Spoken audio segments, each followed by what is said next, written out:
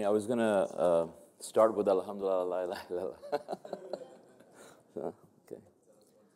So raise your hands if any of you have ever been called a divider.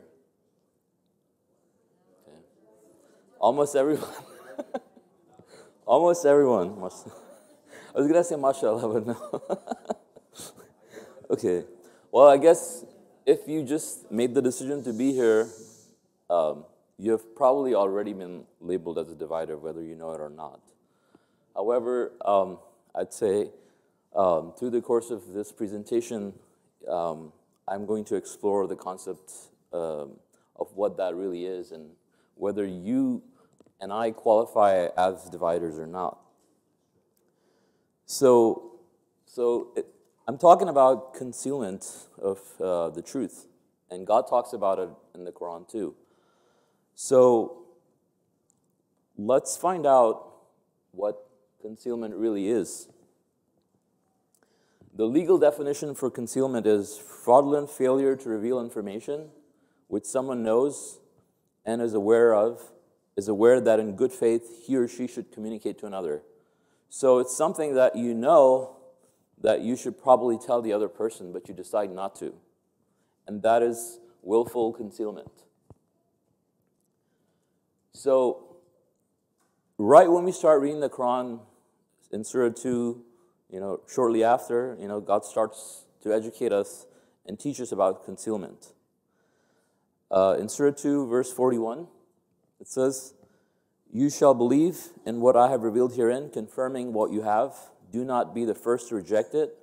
Do not trade away my revelations for a cheap price and observe me.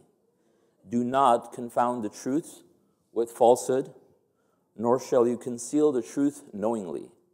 So people have been given the truth, but they decide to conceal the truth knowingly. And God says that people who do that, they're actually trading away God's revelations for a cheap price. It doesn't necessarily mean that you charge a cheap price for the revelations. I've heard that too, but it means, you've for a small price, you've decided to conceal God's truth.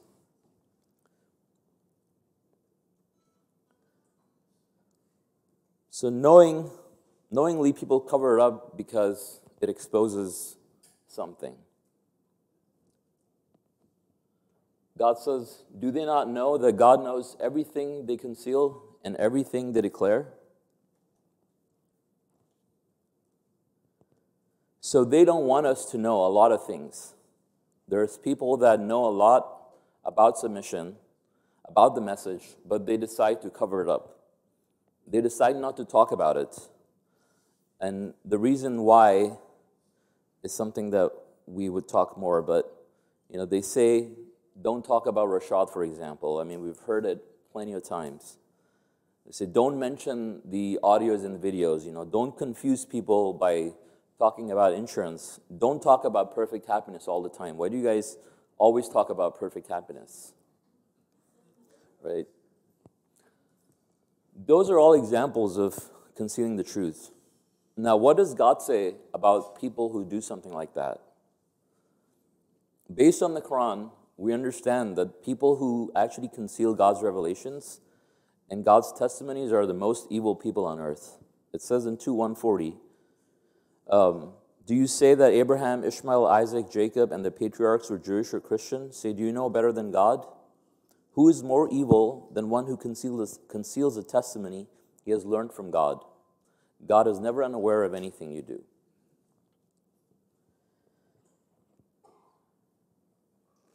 So a good example of this concealment is when I was confronted with a group of people that didn't really believe in God's promises.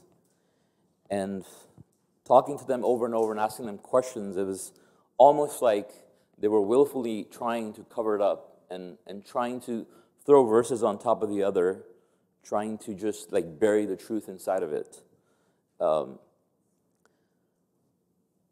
So we understand from the Quran that people who do that, people who practice selective emphasis and concealment, they're actually abusing the scripture. It says abuse of the scripture, selective emphasis, and concealment. Those who receive the scripture recognize the truth as they recognize their own children, yet some of them conceal the truth knowingly. Concealing the truth is a gross offense. Those who conceal our revelations and guidance after proclaiming for the people in the scripture are condemned by God. They are condemned by all the condemners. So it is a gross offense. And as submitters to God alone, it is incumbent upon us that any information that we have, it is our responsibility to pass that information on to the next generation and generations after that in its pristine purity as we have received them. There's no room for interjection and personal interpretation and trying to hide the truth. It says, God took a covenant from those who received the scripture. You shall proclaim it to the people and never conceal it. But they disregarded it behind their backs and traded it away for a cheap price.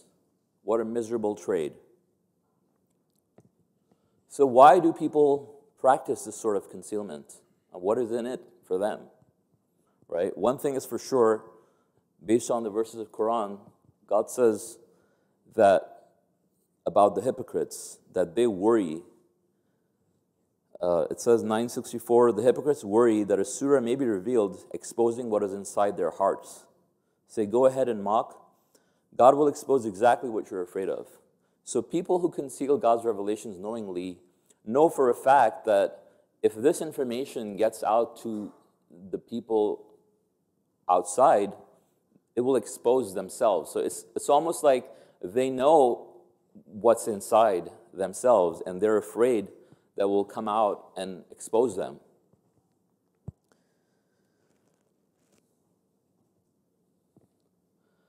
But we know that God's plan is to expose the disbelievers anyways. God's plan is that, submission would prevail. Any information, any truth that God has presented, sooner or later it comes out. 47:30 says, if we will, we can expose them for you so you can recognize them just by looking at them. However, you can recognize them by the way they talk. God is fully aware of all your works.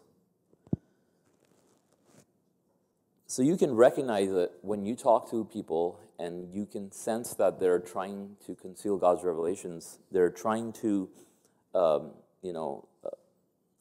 argue against the truth and trying to make up all sorts of excuses to try to tell you don't want to offend this person or that person. You don't want, we want everybody to be happy, and we want everybody to be united, right? I mean, we've all heard that. We want people to be united, so we start to conceal God's truth. And I think that's the worst thing you can do to try to unite people, is to conceal God's truth. In fact, we know that people who do that are not people who will actually unify. 461 says, when they're told, come to what God has revealed and to the messenger, you see the hypocrites shunning you completely. So you can recognize it when you invite them to the truth, when you invite them to judge based on God and his messenger, the hypocrites will shun you completely. They'll end that channel of conversation, that that dialogue that you could carry on to bring them to talk about the truth, and they'll disregard you completely. If they have the power, they'll stop you from talking, if they could. We all know about that.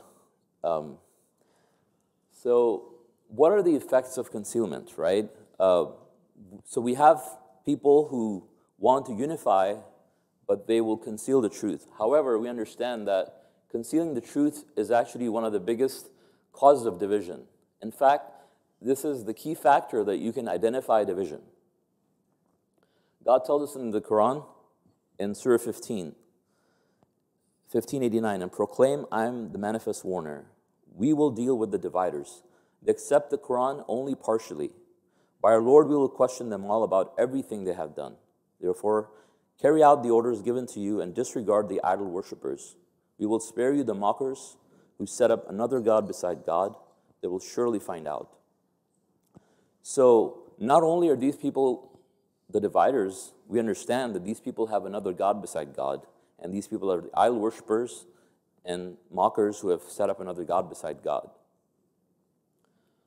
So a good example of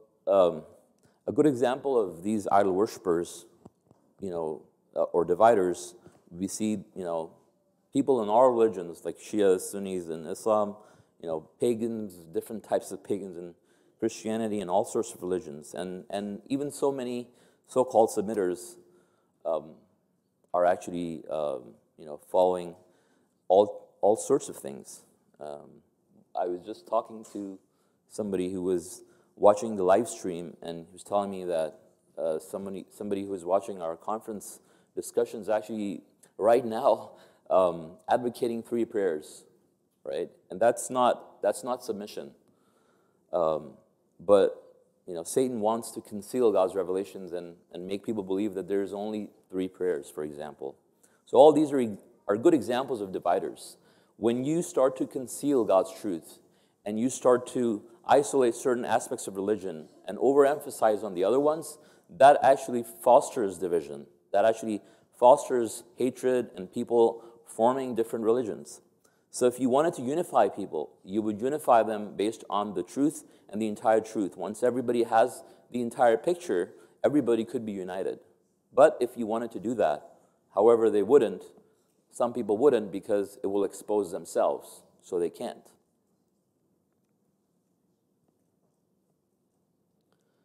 So what does God say about these idol worshippers then?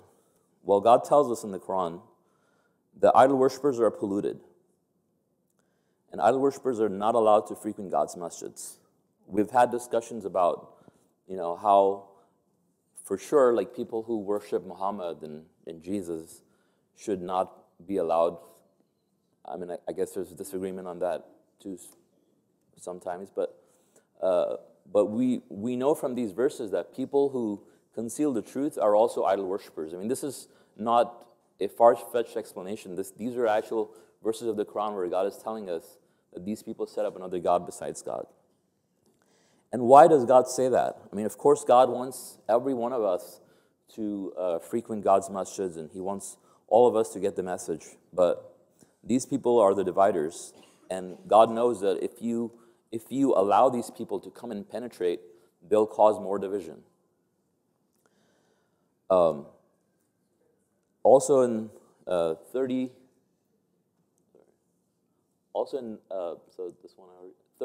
God says, "Do not fall into idol worship like those who divide their religion into sects, each party rejoicing with what they have." So these people who conceal God's revelations, they're happy with the portions that they have. They'll take what they want and they'll discard what they don't like. That is the essence of division. So what else? We have the example of Moses and Aaron, and we've talked about it before. When they saw what happened, God says, "Let us part company with the wicked people." Now that wasn't division. 58:22. This is not division. Run for your life. 58:22. God says, "You will not find people who believe in God in the last day, befriending those who oppose God and His messenger, even if they were their parents." We've talked about parents. We love our parents. I mean, it's a second commandment. But even if they're your parents, or their children, or their siblings, or their tribe, for these He decreed faith into their hearts and supports them with inspiration from Him, and admits them into gardens with flowing streams, wherein they abide forever. God is pleased with them, and they are pleased with Him. They are the party of God. Most assuredly, God's party are the winners. So this is a prime example of a situation where you can no longer be part of a group or individuals who practice this sort of an evil act to divide God's religion. And for you to be able to practice God's religion properly and give it to the people in its entirety, and to save your own self and save your own religion, save the message for yourself and for other generations, it's our responsibility to pass it on as it is, and not and stand up for the truth, and not just let it, be some watered down version of everybody's opinions.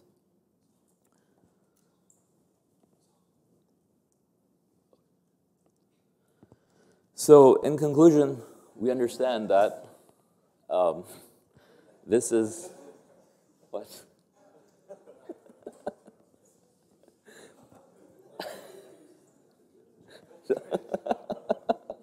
Okay, so in conclusion, we understand that, what division is, and concealing the truth is what causes division. You can't unify people and allow them to be united by just covering up part of the truth that, you might have a problem or you might have a problem. So let's just, make sure that, we always stand united with God, and we understand that if you have a problem with something, inshallah, with time you'll understand it. Know that you shouldn't worry about, somebody coming to the truth because they might have a problem with it. I think if somebody would have a problem with it, in due time, God will allow them to learn more about it by talking about it. If you talk about these issues, people will learn more, and there'll be harmony. But if you don't talk about it, obviously that's going to cause more damage. Any questions? Wow.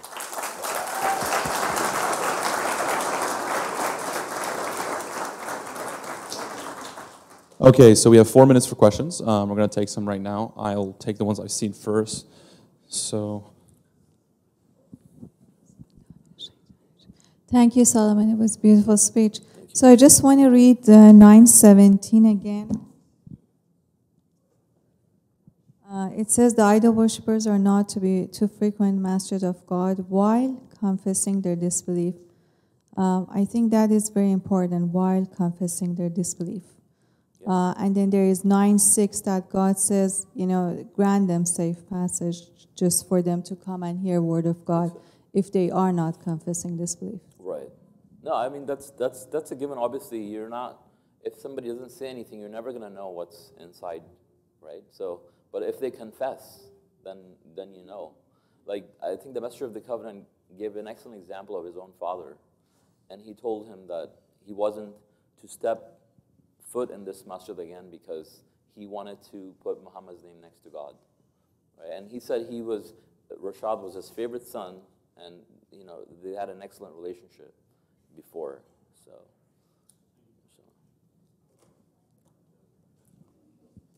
MashaAllah, great speech, Suleman here. So I guess my question is, so we know a lot of people don't like to hear the truth, right? It hurts. And so my question to you is that, is it possible to conceal the truth just so you can be more inviting, So you can invite more people by not really presenting the truth the way it should be presented. So I just want to see what you think. Right. I think that obviously, if you're just looking for numbers, I mean, you might start, thinking about other things that you can get more people. I mean, religion is probably not the best way if you want to just bring more people. I mean, you can start doing other things and bring people. But religion is a business for a lot of people. I mean, they make millions, and so for them to do things like that, it obviously makes sense. But for us, who are not using religion as a business and who are actually using that for our soul, you understand, what are you trying to promote? Are you trying to promote God's light, or are you trying to promote disease and cancer and all kinds of miseries into people's lives? You're trying to promote, if you want to promote happiness, you want to invite the people, so you have to figure out first, what do you want to invite the people to? If you want to invite the people to the truth, then you have to give them the truth. If you want to just invite people for whatever, you can just give them freebies and just, tell them things that make them happy, and but that's not gonna fulfill your purpose in life to do what God says, right? Because God says you have to proclaim the truth. And God is the one who controls people's hearts. So, you think you might be inviting to somebody by, saying something blasphemous, right? Because that person might like it. I mean, you're going to pay for it. And we see that. I mean, we see all these religions that have done that in the past, and we know it's God's plan that they're all going to die out and submission will prevail.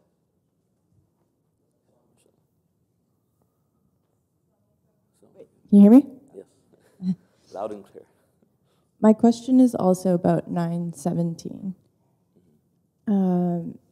Yeah, so I've heard a lot of discussions in the past about how even if someone's a known hypocrite or an idol worshiper, kind of the same thing maybe, but they would say you have no grounds for preventing someone from coming into the masjid. So how would you interpret a community following this verse? What steps? And is it okay? And how do you prevent someone who's is an idol worshiper from entering? Right. So I definitely see that when it comes to your home, that decision is very easy. I mean, you can just straight away tell the person they're not welcome, right? But I think when it's a neutral place, where in a masjid or something like that, obviously then there's a lot of people involved. It's a community affair. So God says the believer's affairs are decided after due consultation. So I think the best approach in that situation would be that you would actually talk about it. You would talk about the problem. You will talk about the situation. You'll try to talk to the people that others have doubts about whether they're on the right path or not. However, I think the agreement has to be made on the general principle that if you come to that conclusion that somebody is a hypocrite, proven hypocrite, or an idol worshiper, that we shouldn't, allow them to frequent God's masjid. I mean, when God says they're not to frequent God's masjids, I mean, think of it if you have a kid and you want to tell them strongly, you're not to eat this ice cream, for example. I don't know, I can't think of a better one. So that means you better not do it, right? So, I mean, this is God's home, right? I mean, this is God's masjid, place of worship. You don't want to pollute it with idol worship. And so who's going to come and tell them not to come? God's obviously talking to submitters.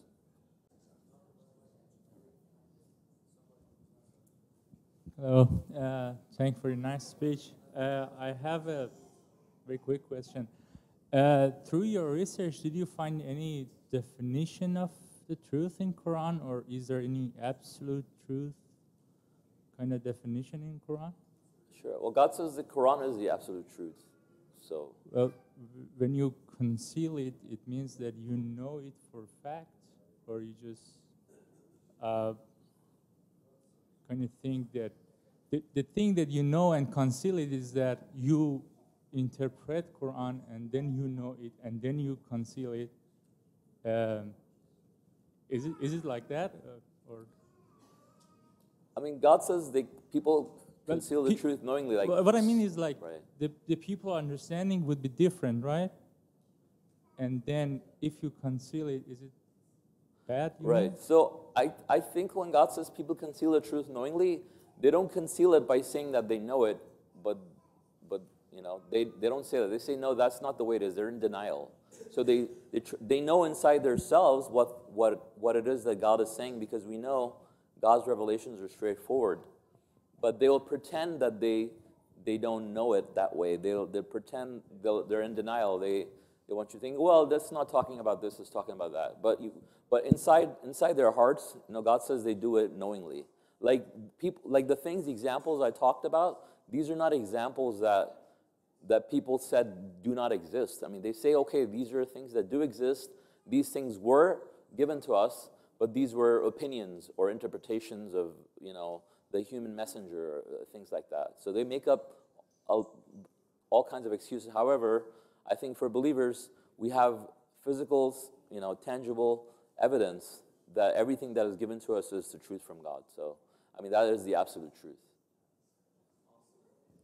Awesome. Thank you. Give Suleman a round of applause.